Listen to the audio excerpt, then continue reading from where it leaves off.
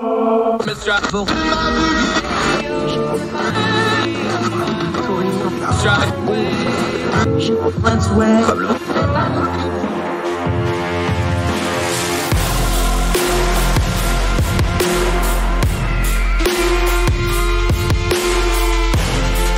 your host, Andrew Donaldson.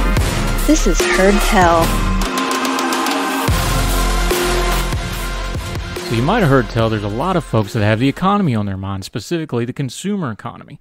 Coming out of the pandemic and as life tries to get back to normal while people kind of keep one eye still on the coronavirus pandemic to see if it's going to come back or get worse, we're starting to kind of figure out what kind of an economy we're going to have. That means we're having a lot of discussion on what happened during the pandemic, what's happened after, and what should we do about it. Now, we know a lot of these things are regulated by the government, how businesses run, how things are done.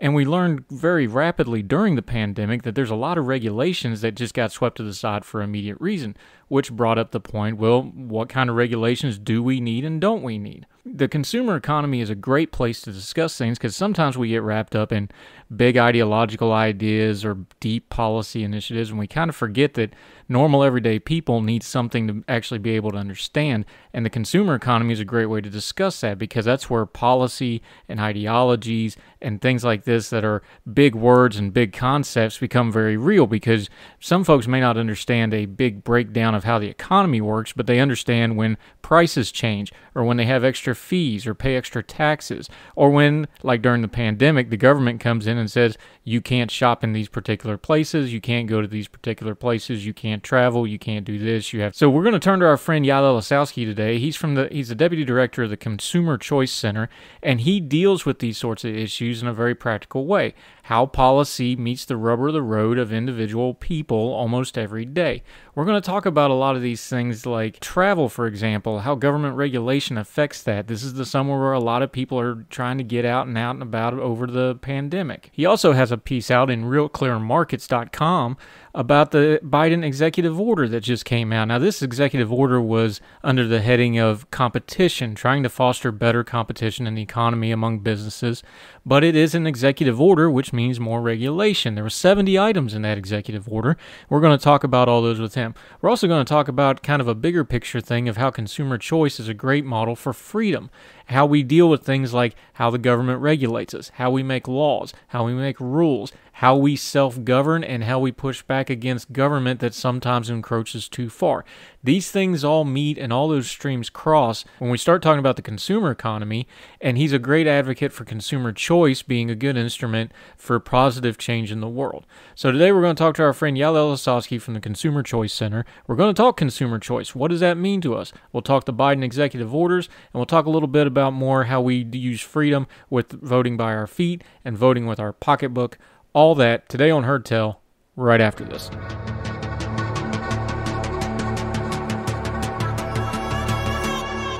And I'm going to really enjoy this with my friend Yael Ossowski from the Consumer Choice Center. He's written all over the world. We're thrilled to have him live from Vienna, Austria. Yael, my friend, how are you, sir? Well, I'm doing much better now that I get to talk with you here on Heard Tell. Yeah, I'm thrilled to have you. Yael, tell me about the Consumer Choice Center, because I really like how we talk culture and politics and big ideas and specific policy, and we can kind of get a little pedantic with some of that stuff or real niche with it. But what you're doing is when you talk consumer choice, that's where policy and politics and people's everyday life and what they do, that kind of all meets together in consumer choice, and that's the angle you bring to that. Explain to folks what that is, because I really find it to be a useful tool to talk about really big ideas in a practical way that people can use almost every day in a lot of ways. So the kind of phrase consumer choice, it's more of an idea that comes from economics, the idea of how many options do particular consumers have in the market. So we've kind of taken that to the next level. And I think every single person, they work their 9-to-5 job, they finish up, they go home, they just want to have, a cold drink, sit down at the end of the day. They don't think about the rules and regulations that go into all of the things that they're going to enjoy or not enjoy on the weekend. If they're thinking about alcohol taxation, if they're thinking about regulations on sharing economy things like Uber and Airbnb, these are all things that are passed and done in the name of consumers, but oftentimes actually do not advance their interests. And that's where the kind of group of guys and girls that I work with, when we founded this idea back in 2017, we saw that there are so many great innovative technologies out there. There are things like Uber, there are things like Airbnb, there's all these online services that deliver things to your door. There's all these great new companies that are actually addressing concerns that people have in the market and doing much better than traditional NGOs or government agencies. And most people don't think about that, I think. No, well, the old adage used to be people vote with their wallets and vote with their feet.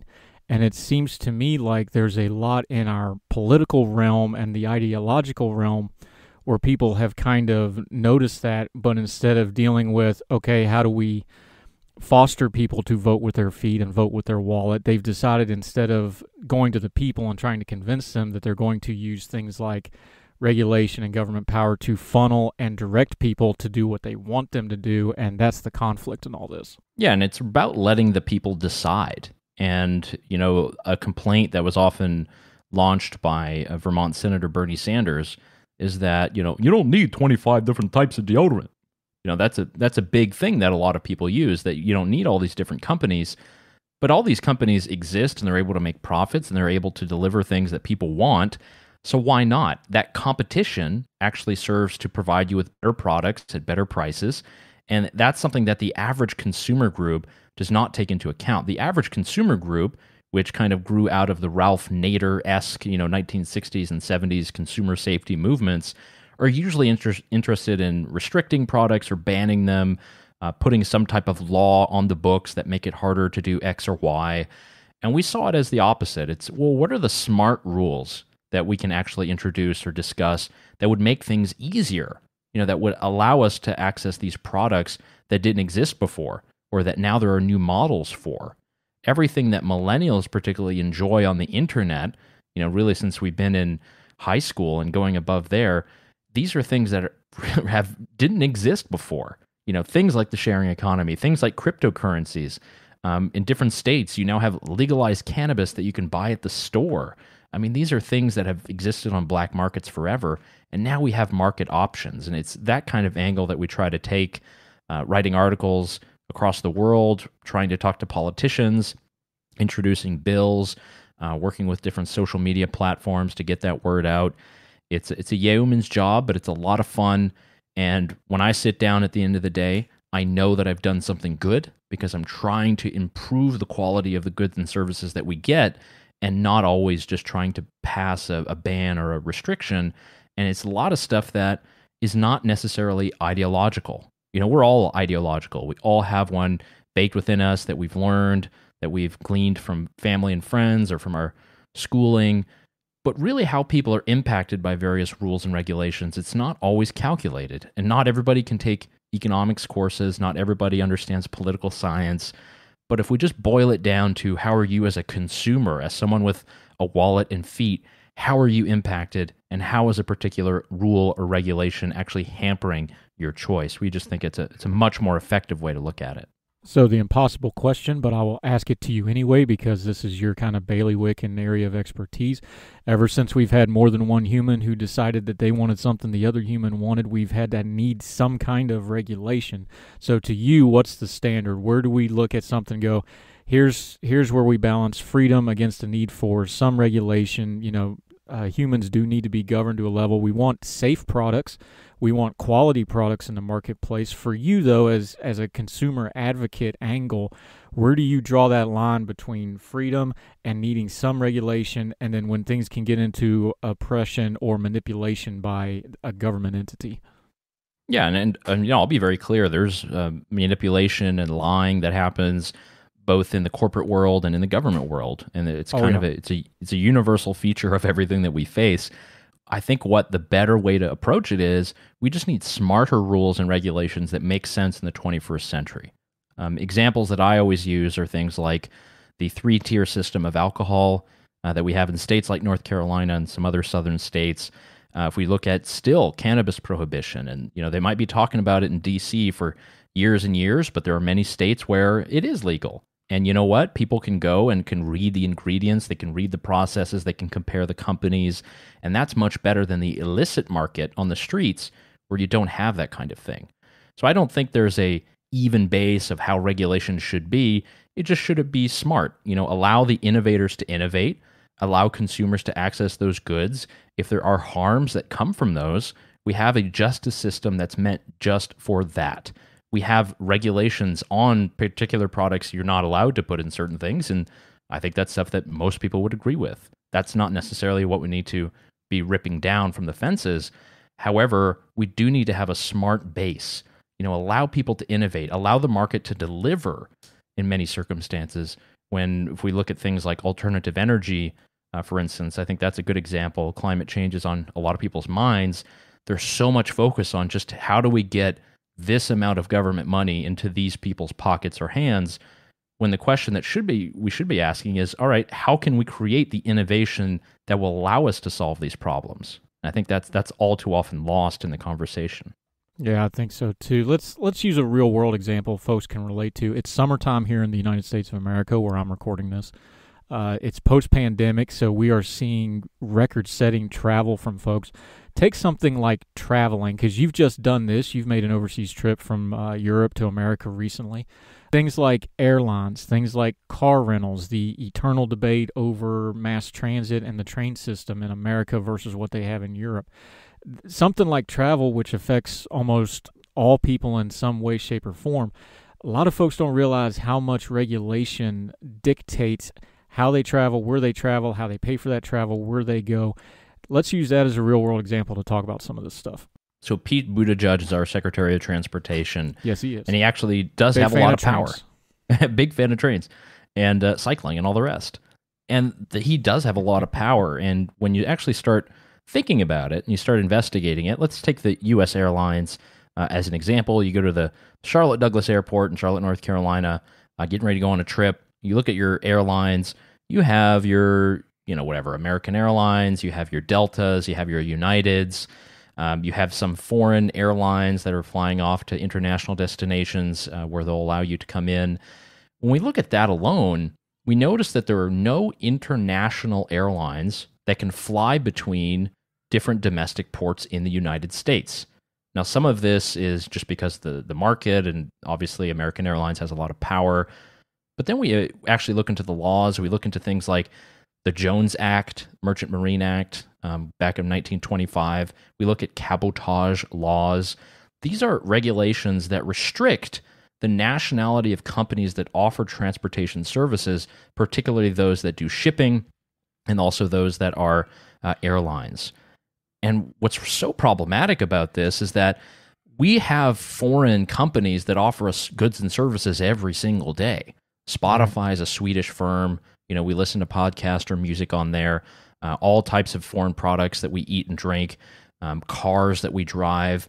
But for some reason, the transportation that's offered can only be U.S. companies that offer these transportation services between domestic ports and capitals. I think that's a big one. If we were to imagine a system like in Australia where you can have foreign airlines that do shepherd people between Perth and Sydney and Melbourne and all these other cities, you would actually have much cheaper flights. I mean, the state of the airline industry in the US when compared to Europe, where I can hop on a Ryanair flight for 50 euros or Wizz Air for 35 to go to Greece or Ireland or anything else, that is because there are all these different competitors. And unfortunately, we prop up too many of our airlines. We bail them out at every single chance that we get. They got something like $50 billion in the CARES Act. There's all this stuff that happens on the front end, and some of it has been in place for over 100 years. So that's a big one. The other one, pet peeve of mine, thank you for mentioning it, rental cars. Rental cars have basically been the same for the last 30 or 40 years. It's the same number of companies. They actually have been lobbying at airports, at state legislatures, to ensure that they're the only ones who are able to provide any type of rental services at airports specifically. Meaning, there are many upstarts that offer peer-to-peer car sharing, where Andy has his Honda Accord and wants to rent it out for the next 2 weeks because he's staying at home and doesn't need it. He lends it out for $50 a day, makes a profit, the customer's happy. It's great. It's consumer choice. Unfortunately, many airports, because of the rules and regulations passed by state legislatures, are not allowed to offer those services at airports. So rental car industry, the one that have the monopoly, they basically are the only choice. That means that you have less choice. It means that new market entrants, new innovators can't offer their goods and services. I think those are two smaller examples that speak to the big ones, and then we don't even need to talk about the large elephant in the room that is Amtrak, which does not have much competition as a domestic passenger railway company.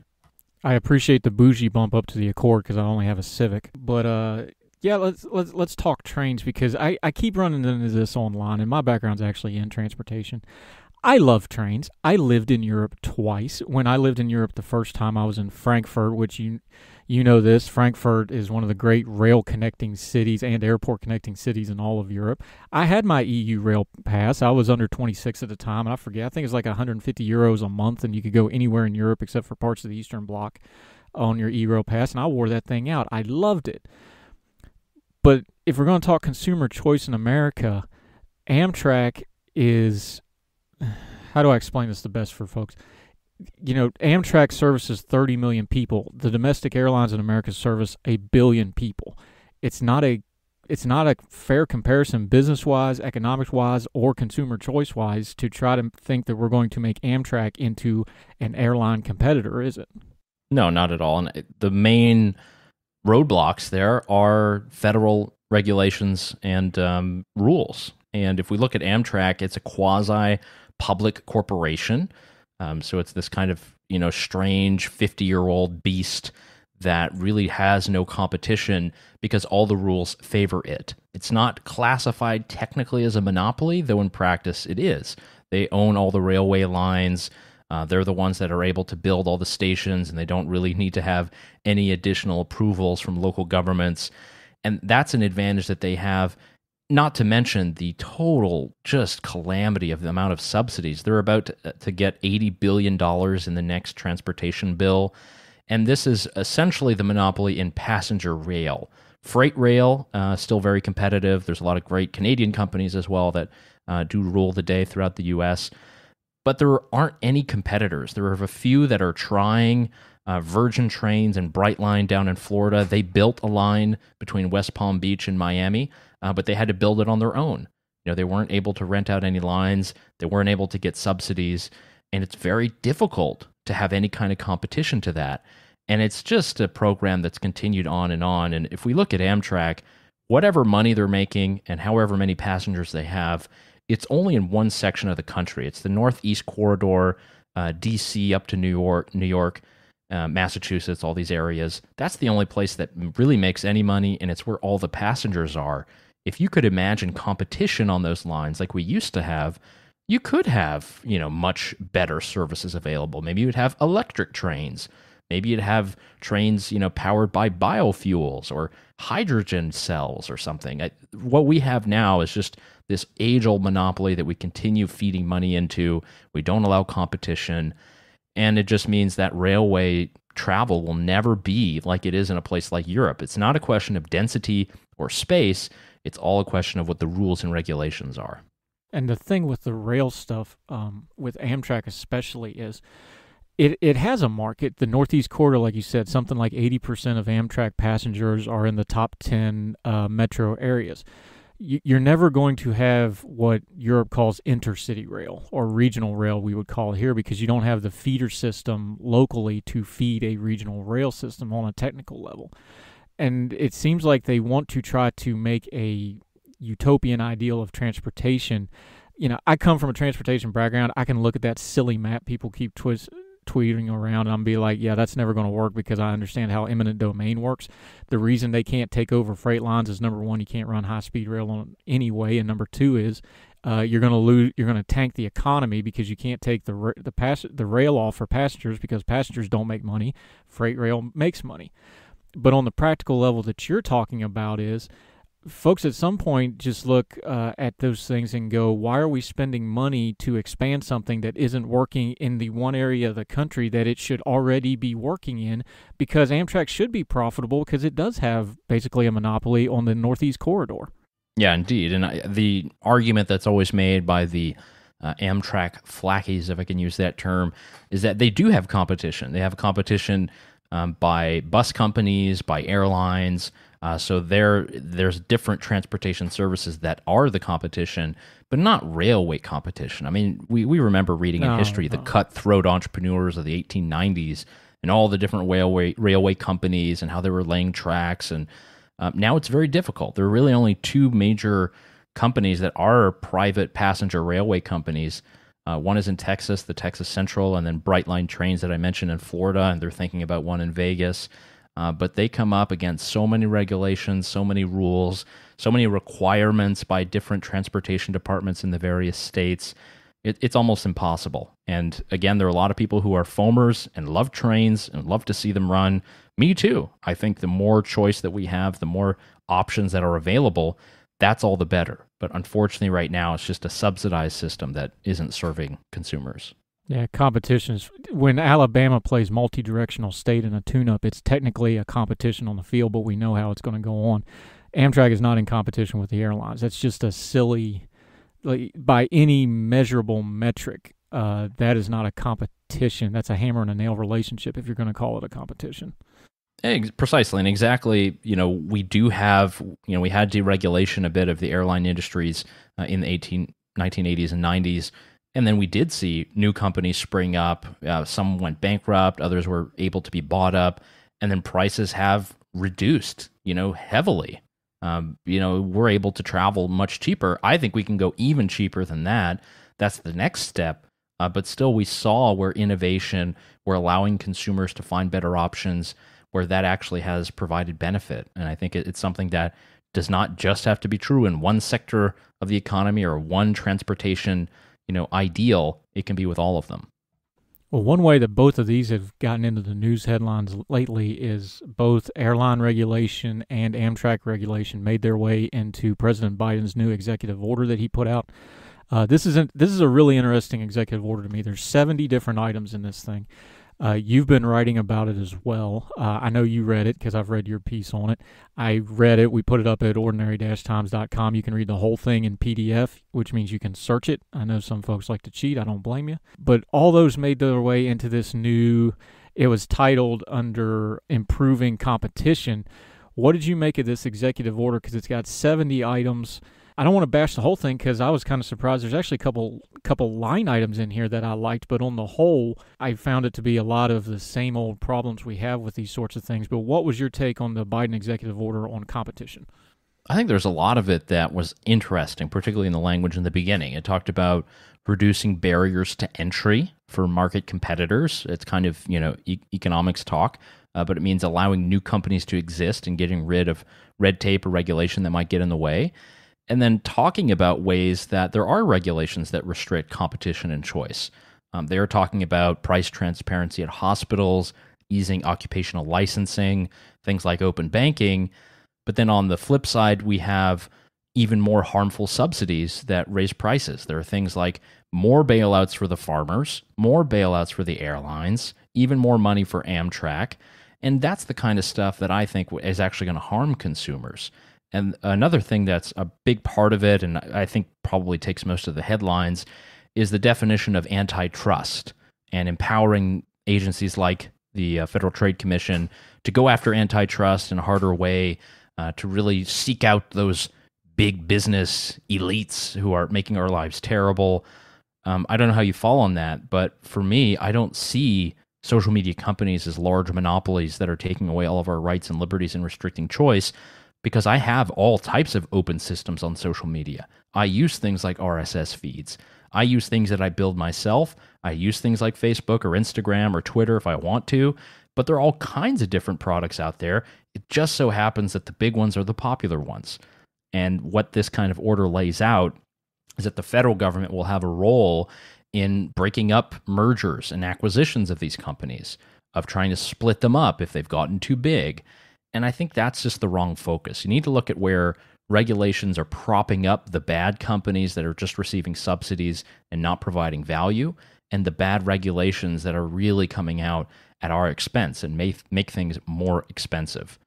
Where I fall on it is pretty simple. I've thought about this a lot the last couple of years doing public commenting and writing, is the internet, as we know it right now, is the greatest tool for expressing freedom and free ideas that the human race has ever devised.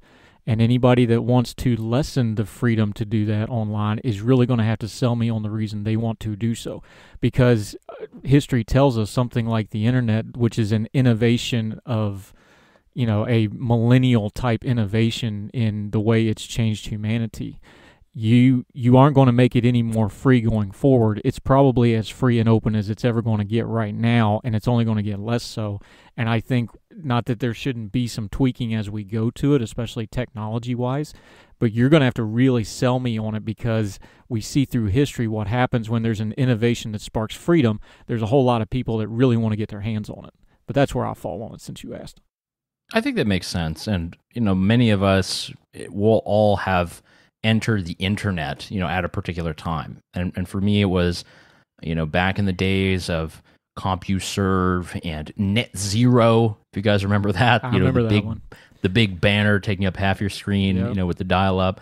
And I thought it was just amazing. I was hosting websites about the cast of Saturday Night Live and, my favorite sketches on GeoCities and connecting with people on things like Friendster. I mean, this was back in the day, and it was just open, and it was wonderful, and it was great. And now we have such a professionalization that I don't know the percentage, but how many people would you predict now make their income solely based on stuff that happens on the internet? I have to imagine it's over 80%. And that's something that's just not taken into consideration. Everybody wants to beat up and split up Facebook, but every small business I know, in my hometown in North Carolina, they put out a lot of money on Facebook ads, and you know what? They work really well because these algorithms are great. It's the same with Instagram, and we don't think about that as these companies are not just, a social network. They're much more than that, and they provide value much beyond, your kindergarten classmate. It's also in connecting people to small businesses. It's not just, Kleenex that's finding all these customers. It's the local bar. It's the local pet shop. And that's another thing that just the ancillary effects and positive benefits are never analyzed, because everything has to be viewed in this kind of black versus white, one way versus another way, and there's absolutely no nuance. And I think that's what's so problematic about a lot of this. Well, now that I gave you my battle of the line, defend the internet at all cost speech, let me back off for just a second about this executive order, because I think some of the doomsaying on this particular document, it's 33 pages. I've read all of it. There's some language in here that I found really, really interesting. Encouraged is used 14 times. Work with, work across, work to, that phrasing, that's 34 times. Develops 8 times. Consider, considerations 24 times. In fact, the word order only actually appears once in this entire executive order, which is a little odd. It seems to me that they're kind of maybe lawyery language, assuaging some of this stuff to make it look like they're going to push it quietly and probably try to avoid some of the court battles and legislative battles about all this stuff. So it seems like even though it's an executive order and they're putting all this stuff out there, they kind of maybe are subtly telling us, hey, we really can't just shove this through with an executive order. We're going to have to do some legislative and other things, and we're going to use this language to try to avoid a court battle over it. And I've even heard you mention that on a previous program, that so much of what is happening at the Supreme Court is they're putting back in their replies and their responses, this is for the legislature to figure out, not us. And in this order, what I kind of see is, there are always critiques of executive orders, particularly when there are a lot of them and there's a flurry on day one. I think overall executive orders are necessary because it's the executive office and you kind of have to communicate somehow. It's not just doing press conferences and going out and doing TV. You have to put out some official document so that agencies know what to do. And I think that is all fine and good. This is just kind of the agenda that we see. It's empowering the FTC to do X or Y. Allow the Department of Agriculture to help out the farmers who want to be able to fix their parts and all of this. And I don't see that as a bad thing. I do think that the arcs that are developed within the executive order, things like all the subsidies that I mentioned, at the same time saying that subsidies are bad for things like fossil fuels, we're still going to keep them up for airlines and Amtrak and all these others. Let's do a positive note here. There was a note about the alcohol market. I know I'm going back to this, but the executive order lays out that there are unnecessary trade practice regulations that artificially raise the price of beers, wines, and spirits. I would posit that actually the biggest barrier are state monopolies, uneven taxation between the classes of alcohol. I think that's probably two areas of regulation that are fairly easy to fix. I know people are doing that across the country, but particularly in the South. That's definitely been something detrimental. So that was positive language. I think whatever was mentioned, though, is not the correct answer, though. Yeah, and you mentioned on one that I actually I was kind of surprised to see it, frankly, but I'm heartened because a lot of people haven't talked about it. There's a thing out there called right to repair when it comes to the agricultural industry, and you briefly mentioned it, but for folks that don't know what that is farmers, especially in the agriculture industry, are having a real fight right now over their equipment. You have a company, I'm not picking on them, they're just the big dogs, so you've got to use them, so this isn't a knock on them, but companies like a John Deere, who, because there's so much technology in the farm equipment like tractors and harvesters and things like this, some folks may not realize that your average tractor now has terrain mapping and GPS units in it. People don't think of it that way. But they have all this technology going into equipment now, and they're using things like software licensing and things like that to say, well, you can't repair anything on this piece of equipment at all. It has to come to us. And that becomes an enormous burden and strain, not just financially, but your equipment goes down because you got to ship it off to wherever. That was one thing in there I was really surprised at, and that really kind of fits into the consumer choice stuff we're talking about. Is like a farmer should be able to fix his own tractor without having to be feared of being sued by the manufacturer, right? Yeah, the right to repair movement I think is interesting. I haven't really taken a solid line because I think it really depends industry versus industry. Yeah, it's complicated. And if we mandate that every product that's ever made, should have ready and easy parts that third parties can build as well, that makes it very expensive for entrepreneurs. It might make products more expensive, but at the same time, there are larger companies that do restrict, the replacement parts that you're able to put in there. And just to bring up a point of culture, saw a great YouTube video about the McDonald's ice cream machines. And this is a similar... You're trolling me now because you know how much I tweet about the McDonald's ice cream machine.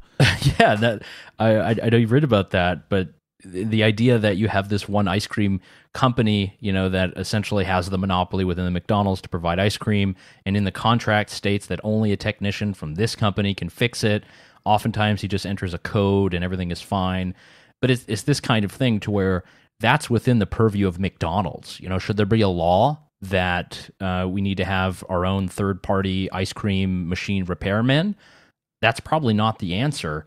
It'd be a better answer for McDonald's perhaps to have other ones, or people just to go to Dairy Queen if they want their ice cream, or people just to go to other shops and stores. There's a lot of interesting dynamics. And that's another thing I've noticed from being in this consumer choice field, is that there are tons of lobbyists that push various rules and regulations. Everyone assumes that they're all big, bad, big business, former Republicans, but oftentimes many people are former Democrats who were in the Biden administration or in the Obama administration, they were in the Clinton administration. They have the relationships up in DC and craft the rules to favor particular industries. And that's the big kind of difference that we also have, is calling out that cronyism. There are so many circumstances where laws are written that favor X or Y company, X or Y industry, and that's detrimental to you because you don't have as much choice. Your prices are artificially inflated by this quasi-strange monopoly that's enforced by regulation. It's not just the big bad business, it's also the aid of governmental regulations that stop that. And I hope by putting light on that, shining on it, talking about it, discussing it, providing alternatives that are smarter, that are more streamlined, we can hopefully improve things and provide some kind of better consumer choice. I wonder too, let me get your perspective on this, because we understand that the internet and social media and the technology age we live in is changing everything. We talked about how, the train technology is 100 plus years old now. The airline industry rules are sometimes 50, 60 years old now. How much of a lot of this is the fact that technology has outstripped and outran how we do regulation? For example, I don't think people realize that, the way CPE is calculated for an airline, cost per embarked passenger, that hasn't really changed the formula, even though now almost all airline tickets are purchased online. You have the train system we talked about before, where it hasn't really changed in 100 years. I wonder how much of this is folks can see all that fine print on stuff now, and now they can just pull out their phone and go, well, what do you mean I'm getting charged for a landing fee and a gate fee? What is all this stuff on my airline ticket? I think there's some of that going on here too, and that's creating a lot of the conflict. But in that conflict, there should be an opportunity for people to go, well, wait a minute, we need to re-examine how this stuff is because the technology is changing, yeah? Yeah, and there are regulations that make sense at a particular time in a particular context. And that's the problem with legislation, is that it is permanent. Unless it's changed or amended, signed away, struck down, it's there and it's the rules of the road. And oftentimes the political context changes, our market context changes. If we were to shape all of our antitrust laws around, the concerns of Ma Bell or Microsoft, would we even be able to understand how to regulate things like Facebook or Twitter in the 21st century? Probably not. And that's why another argument that for smarter regulation is they need to be as general as possible. Because the more complex and complicated, it's no mistake that the big four accounting firms, things like Deloitte and PwC, that these companies make billions of dollars a year. Their expertise is in regulatory compliance. They help your company get through all the loopholes so that you can sell your product or offer your service. And we've made it so complicated that, yeah, it's due to change every single decade. They didn't see things like Uber coming. They didn't see things like Airbnb coming. They surely did not see things like the legalization of cannabis coming or things like vaping products. So how are we supposed to apply that regulation? And that's where we do need a lot more innovation, not just in terms of products, but how we view the rules on those products. And the more complicated they are, as we know from economics and public choice, essentially all these new market entrants are locked out. So the only people who can comply are those with the lawyers, those with the money, and those with the time to make it happen. And the guy who's tinkering in his garage, the Steve Jobs and the Steve Wozniak of yesteryear, these guys won't exist unless they have a trust fund and a whole horde of lawyers behind them. Yeah. And to your point, there's a big push coming out of the EU now. You live in Europe, so you read the media over there. There's a big push out of the EU and also in some quarters in the United States about globalizing taxes and regulation. Some folks are pushing that as a climate change thing with carbon taxes, but then there's another call for, in the age of the Amazons and the Alibabas of the world, that there should be a globalized taxing of those kind of global companies. It sure seems like when we're talking about, hey, regulation needs to be generalized, there's a lot of folks that want to not only make it very specific, but want to try to make it one size fit all for not just countries now or regional powers like the EU and America, but they want to try to push it to be a global thing. That just doesn't seem like it's going to be a recipe for freedom at all. And it's interesting because it puts our very Amero-centric view of federalism on court, because we always view the states as the laboratories of democracy, right? That's our big idea in the United States. And if we apply that globally, which we have done, and throughout globalization in the last 50 or 60 years, it's been a net benefit, for the world. Free trade has been amazing. It's not, you couldn't say that the past 4 years, but free trade is amazing and has provided us all kinds of great things. And now we have these countries that have offered better regulatory circumstances or situations. Ireland was this backwater slum forever.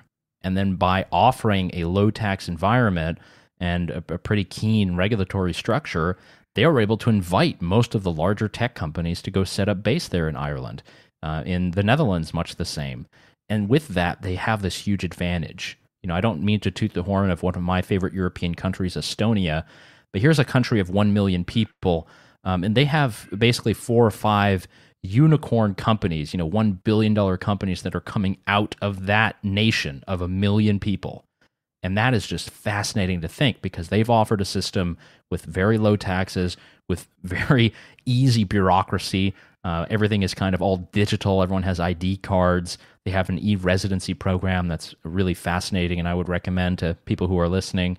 And if we go towards this global harmonization, we lose all of that.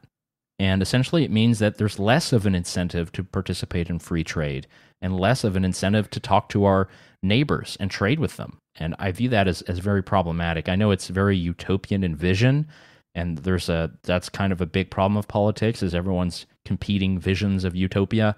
But this one particularly, we might think it's just about the fat cats and wealth taxes and all of this, but it's really going to impact much more than that.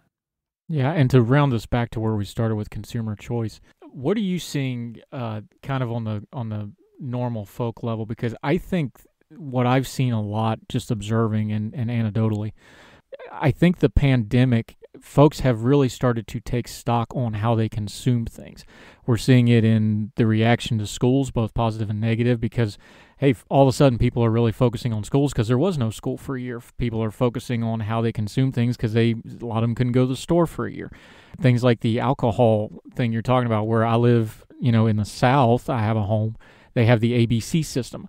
I think one of the things coming out of this pandemic now is I think folks may have a more focused and change of attitude in how they view consumer choice, because for most of them in their first time probably in their adult lives, unless they lived through the maybe World War II rationing in America, they were not given the option to just go do basic level consumerism as they've always done in their life. How do you think the reaction as we come out of the pandemic now going forward, do you think that's going to change how people approach these types of issues? Yeah, I think it hit home for a lot of people, particularly those who, were all of a sudden confined to their homes. And, it's not everybody. There are still a lot of people who are working 40 hours a week out in the open. But, we had this criticism very early on when we started focusing on these topics. It's like, why does anyone care about sugar taxes? Nobody cares about taxes on alcohol. Nobody cares about this and that. Why are you complaining about this? We've got bigger, more existential issues, things like climate change, and you're just going on about, various taxes on products. Well, it's like, well, that's actually what people can see. If they have less money at the grocery store because of some trade war deal that's made their chicken or steak more expensive, that takes away from their disposable income at the end of the week. It impacts them. It affects them. And so many of these things around us, whether it be with transportation or in the products that we consume, our healthcare services, where we see things that have just been strangled by regulation and rules for so long. And there are all these creative entrepreneurs who are trying to deliver these alternative products, and they're not able to do so. People are going to recognize that a lot more. I think they already have. I think particularly working online, realizing that people can do so much more stuff on the internet, it doesn't make people afraid of the internet or think that we need to break everything up. It makes them more reliant, but also more encouraged by what you can do.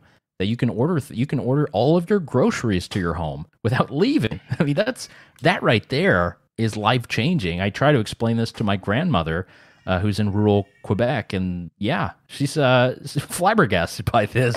So it's these kind of things that we have to think about. Ordinary people. Not everybody is a political warrior. Not everybody is rooting for a team. Most people are just getting by.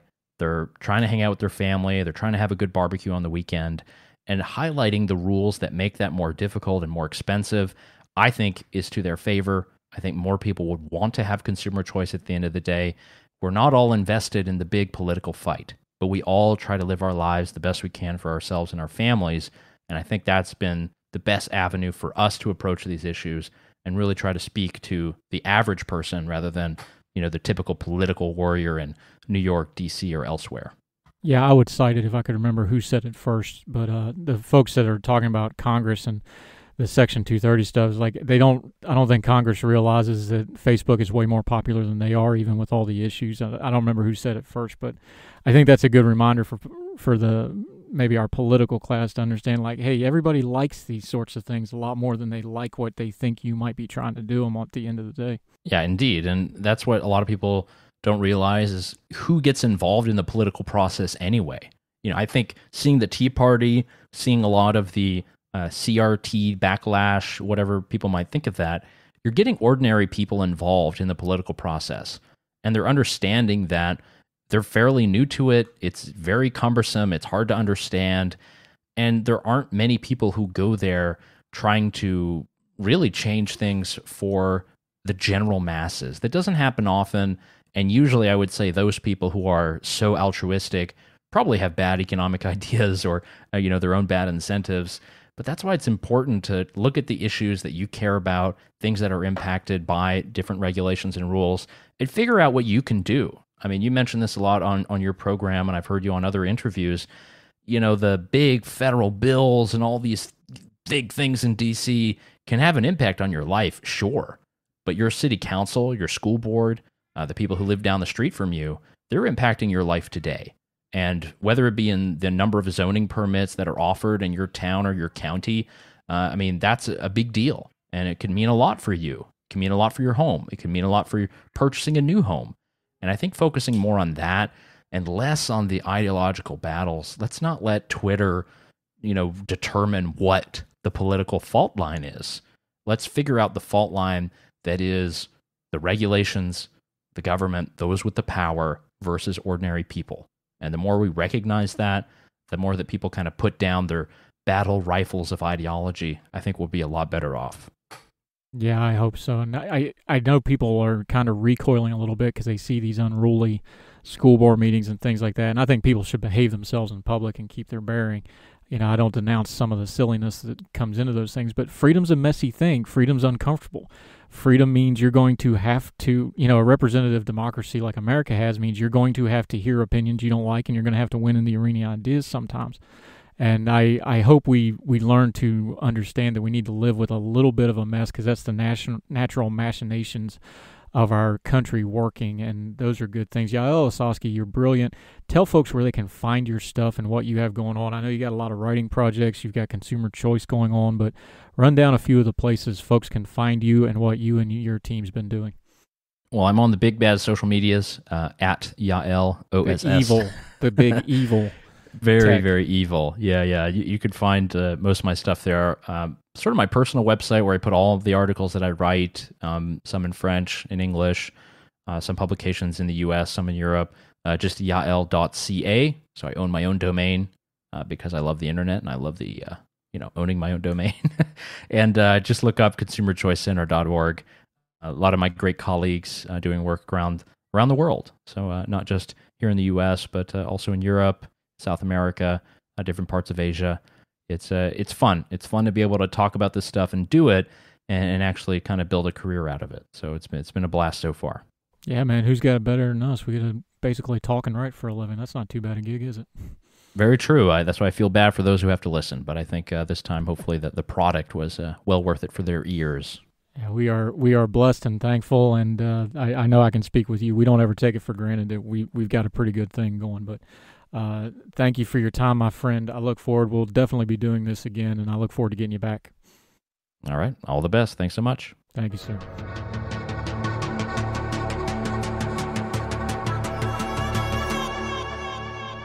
Something that came up talking with Yael was when we had things like the lockdown and COVID restrictions, for the first time in most people's lives, they were restricted artificially from doing their normal consumerism that they usually do, like going to the store, going to schools, many people couldn't go to their regular jobs in some cases. Maybe that was the first time that they stopped and thought about how something like consumer choice really affects our lives. And maybe that'll be a good catalyst for us to start reviewing things like regulations and rules and laws.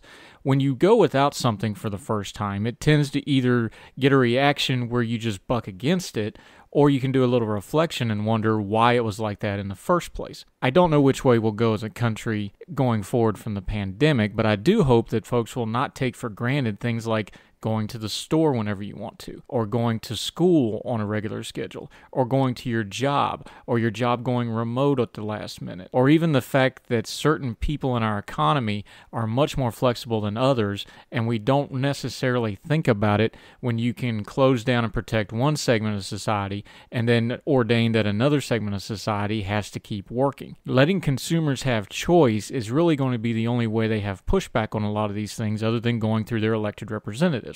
Because we don't make laws in America, our elected representatives do. But we can vote with our feet and we can vote with our wallet. And it's important to make sure our freedom to do those two things stays in place just as much as our freedom at the ballot box is to pick our elected officials. We don't get a whole lot of say in the wider world and the events that are going on. But in those two areas, voting and our consumer choices, we do. And those are areas we need to pay very careful attention to and make sure those two freedoms are maintained. Because if we don't maintain them, the next generation won't have them. And then a lot of the things that we're talking about won't matter because you won't be able to do anything at all about it. That's it for this edition of Heard Tell. Thank you so much for all the support. We feel like we're really starting to get a stride with these programs. We have some exciting guests lined up. The partnership with Young Voices is really bearing fruit. We're going to be starting out with the video form of this podcast coming soon in the next few weeks. You can be looking for that. Go ahead and subscribe to the YouTube channel if you haven't already, because that's going to have all kinds of great stuff from Heard Tell going forward. And wherever you are listening to this podcast, whether it's iTunes, Spotify, Google, whatever service you're using, please make sure you leave a rating and a comment. We were reading through the iTunes comments the other day. We even posted some of them on social media. Thank you so much for that. That's important because giving those ratings and reviews lets other people know that they can check out our program, and we're going to not waste their time. We're going to respect their time by giving them something really good and hopefully thought-provoking to listen to. There's a lot of podcasts out there. There's more being added every day. And if you take the time for us, we want to respect that time by giving you the very best we can. We thank you as always for listening. We appreciate you telling others about Heard Tell. Wherever you and yours are around the world, we hope this finds you very, very well. Until we talk again next time, y'all take care. All the music on Heard Tell is provided under a Creative Content license from monstercat.com.